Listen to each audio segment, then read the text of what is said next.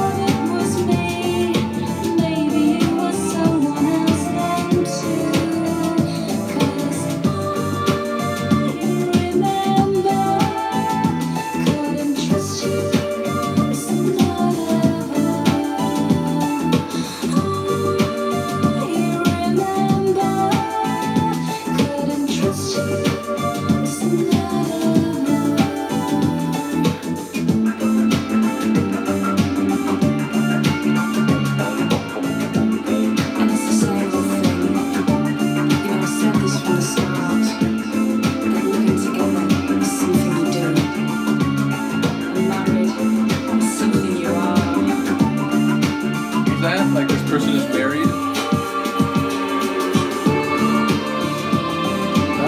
I love when that comes in. It seems a little dark and surly.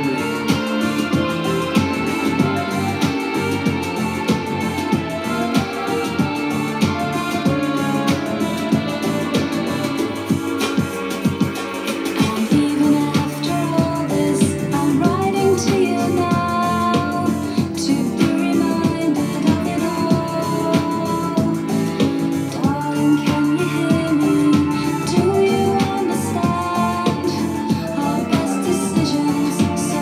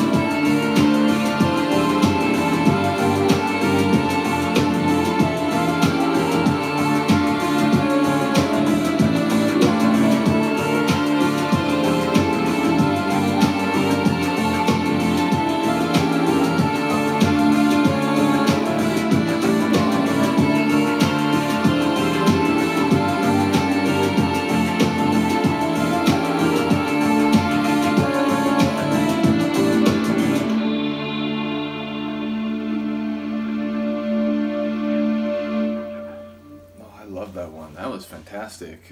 Lyrically, from what it sounds like, it's a person who got involved, and you know, it's almost like she's saying, I was a bit naive, I was younger, I didn't quite see this for what it was, and then, you know, even though it's been 2, maybe 3 years, and you know, obviously I couldn't trust you, not even once, but somehow I'm still writing to you, so it sounds like she's still kind of processing what happened and trying to come to terms with it, if only like cathartically through, you know, saying what she wants to this person. Although if she's writing it, it seems unclear whether this person will ever actually read the comments that have been written. So yeah, there's maybe a sense of it being unresolved both in her mind and in the actual world.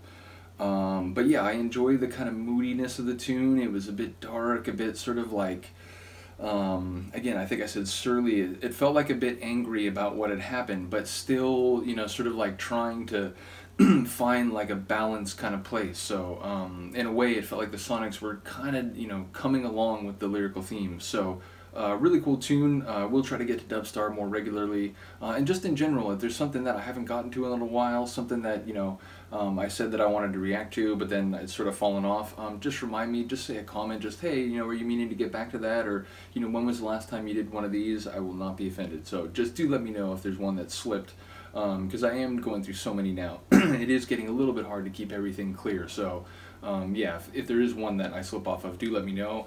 And if it's Dubstar, please do let me know, because I do want to go through this regularly, and indeed, I believe this is not the only album in there. I believe there's a couple albums in there.